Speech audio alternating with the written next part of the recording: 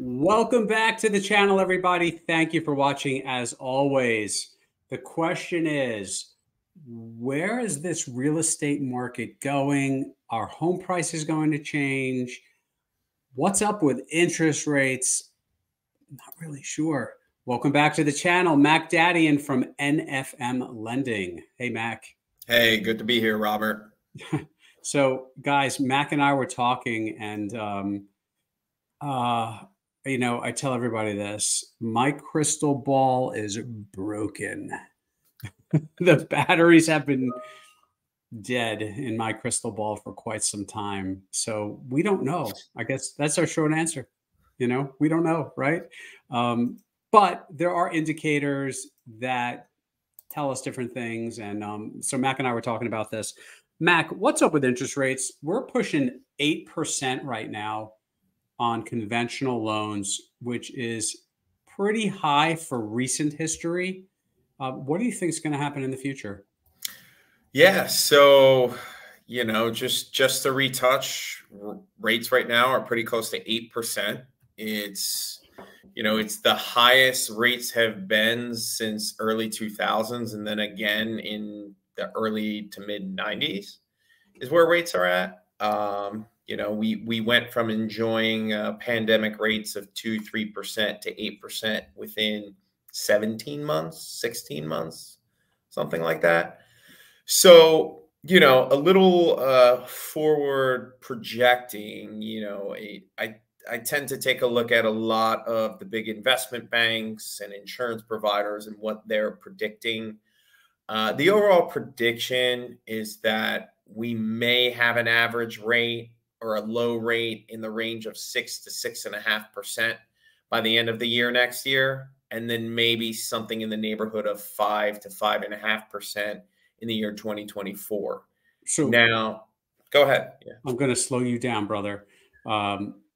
So what you just said is potentially we could have interest rates in the next, call it 12 to 15 months, drop. Now, it may not drop right away. It might actually go up before it goes down, is my understanding, but potentially get to a point to a 1.5 lower than it is right now. Is that what you just said? Correct. Potentially. This is all speculation, guys. Remember that. Nobody knows. Well, maybe somebody does, but we don't know who they are. We can only speculate. Yeah. So potentially you see the rates a year or so by the end of 24. That's a pretty long way off. Maybe being about a point to, you said around 6.5, 7-ish. I would say 6 to 6.5. I think there's a good chance. And primarily, I think it's because of our election that's going to be coming up. Okay. So historically, leading up to an election, rates start to drop. And depending on the current mood of the country, it could go up or down after the election. But generally, whoever is in office, they want to be reelected. And if you have, so true, high unemployment, high interest rates, no confidence, there's a good chance you're not going to get reelected. So what you're going to see, and not making a political conversation, but there's a good chance that you are going to see some pressure from the current administration in the same manner that the previous administration put on the Federal Reserve during the pandemic. So I think that's going to play into it. And that is what's going to cause a potential 2-point drop in rates next year. I 1000% agree. Regardless of who you like or dislike politically is irrelevant. They all play the same damn game in an election year because they want the votes. So I believe exactly what you're saying is true, that at some point in 24, we may see the rates start to tick downward.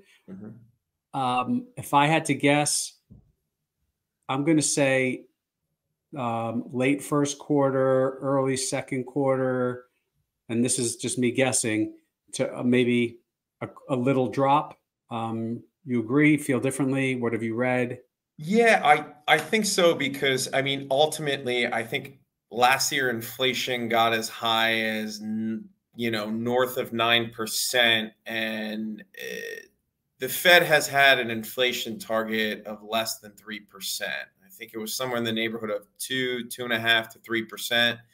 And at some point we hit, I think in June, like 3%. I think it's back up to 3.7, 4. So the chairman has come out on multiple occasions and pretty much said at all costs, we are getting inflation down to this point. Now, we're much lower than we were last year, but all I know is I go to the grocery store, I'm still spending $150, $200 on two people. So even though inflation's down, it hasn't worked its way into the supply chain. So as much as I hate to say it, although I agree and disagree with their tactics, because I felt like they were a little late to the game, they almost don't have a choice, because even though the inflation numbers are close to where they need it to be, we have not felt it yet in our everyday spending with gas prices, with food, clothing, in everything I see is more expensive. So that's really what their target is. And they're going to get there at all costs. So back to your point, when are we going to see this? I do think the next 2 quarters are going to be pretty steady. And I don't think we're going to see much of a change in rates until at least end of first quarter next year.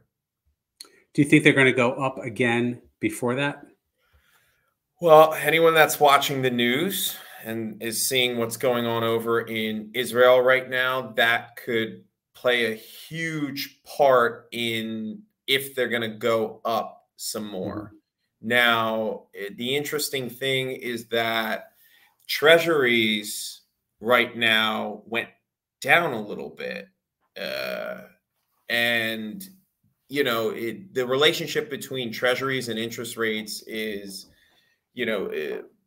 almost an inverse movement with both of them. So what we're kind of looking out for is, the backlog of the politics back and forth with what's happening right now in Israel. We don't know what's at play with governments, and either war is gonna, it's already war with what's going over there, but, is that going to now extend to us fighting other, what we call superpowers out there? So, we better believe there's a lot going on with Iran funding certain groups and Russia and pretty much, the enemies of the United States. What do they have at stake right now with what's happening in Israel? And how is that going to come into play with, causing we have to remember, it's not just a physical war always. It's a money war. It's them raising the price of their goods, so we have to pay more for it. So I think there's a lot of uncertainty right now that could affect rates going up one more time, a little more, and getting to 8.5%, maybe even 9%, or we stay at this 8% realm for another couple months. They drop it a little bit and a little bit and a little bit, but it's complicated. It is. It is now more than ever. I think a generation ago, it was very different. The world has gotten smaller. The economics of the world today are tied together more than ever.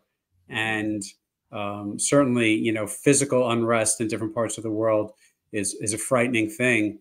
But then the way the economics play out and the economies of all these different superpowers are tied together, it's kind of a scary thing too. And that's why that whole crystal ball doesn't freaking work, because you never really know exactly what's going on. Here's my prediction on real estate values.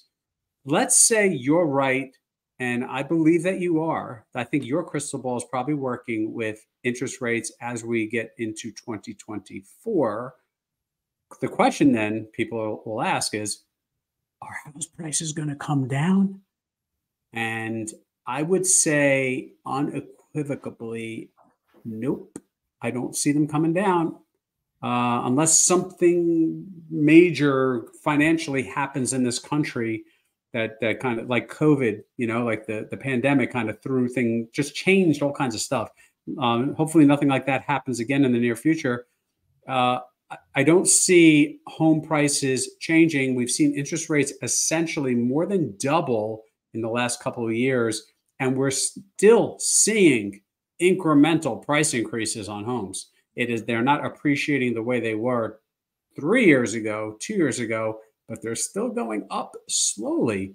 So, and there's still a lot of people that don't want to sell their homes. So as long as we have the simple economics of supply and demand, as long as there is not enough supply and the demand is there, I don't see prices actually coming down, at least in most markets, Well, you know what, too? It's a lot of people left the market, not because they don't want to buy a house for many reasons, higher rates, they don't qualify, or they just feel, irritated by the process. But remember, when rates drop, that's going to take the people that were at 3 and 4%. They can now stomach 6% for that upgrade to an extra bedroom and a bath in a new neighborhood. So what you're going to see is these people that were on the fence about listing their house because rates were high, now they're going to list their house. Okay.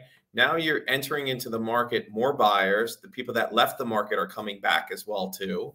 Yeah. And also take into consideration average appreciation in New Jersey, I think is like 4 or 5%. And then we saw from mid 2020 to end of 2021, I think it was almost 20% and 30%, 40% in some cases. So although even now that number is coming down a little bit, it's not going to go back down to that starting point. So the second we get another boom, that initial chunk of 20% that maybe dropped down to 17%, that next boom is now going to push it another 5, 10%. So that same house that you could have bought for $400 this year, next year you might be buying it for $430. And now you're buying it against more competition. So that $430 maybe becomes $440 or $450. So while you were waiting to save, $400 a month, $500 a month, now you're paying an extra 50 grand for the house. Yeah, that's a great point. So let's say, it's a great point, because if homes continue to appreciate, the homes are going up, and the interest rates are coming down a little bit, it's still going to cost you the same, right? Because if that 400 home becomes 440 or 430 and the interest rates dropped a little bit, buy the freaking house today, right? Because it's going to be the same payment. There's some kind of a saying I heard recently, and I've heard it before. When is the right time to buy a house? 5 years ago. It's always 5 years ago. Not that specifically in this snapshot in time, 5 years ago was the time, but it's always 5 years ago, because they just appreciate over time. It just does. We can't control the interest rates.